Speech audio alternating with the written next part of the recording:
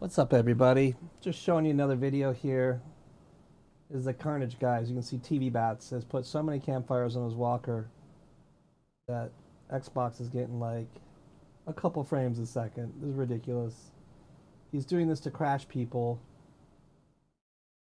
Look how bad the frames are. Enough is enough. Like, this is trash gameplay behavior. Ridiculous. How bad the frames are. Actually, they're pretty smooth on the video, but trust me, it's terrible.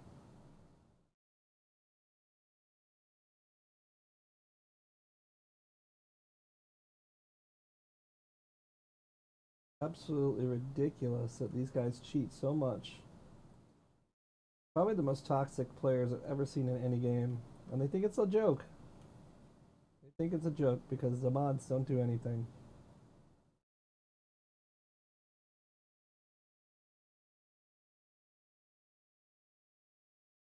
Tryhards.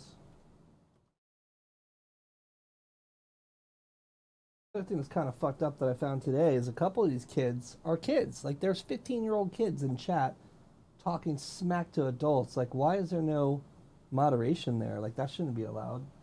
Like, didn't you get your dad's permission to play a video game? And then you're playing with guys like this that exploit? Like, this is what's wrong. Last Oasis right here. Some adult moderation.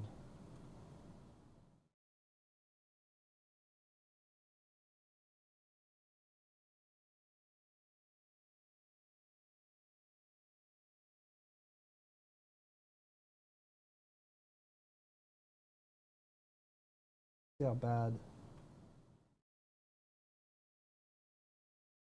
No way he can hit a flare. No way he can hit a flare in this lag. That's not going to happen.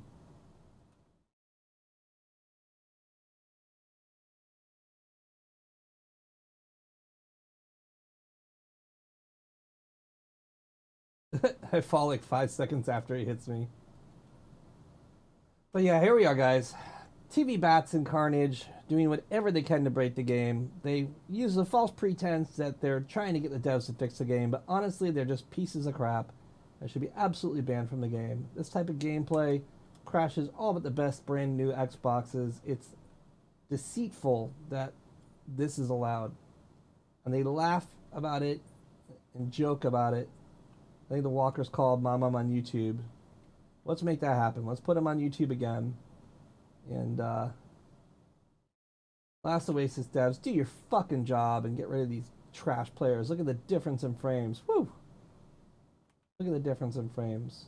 Like half the people playing, probably 3/4 of the people playing last Oasis, if they came near that, it would just crash and it would not work at all.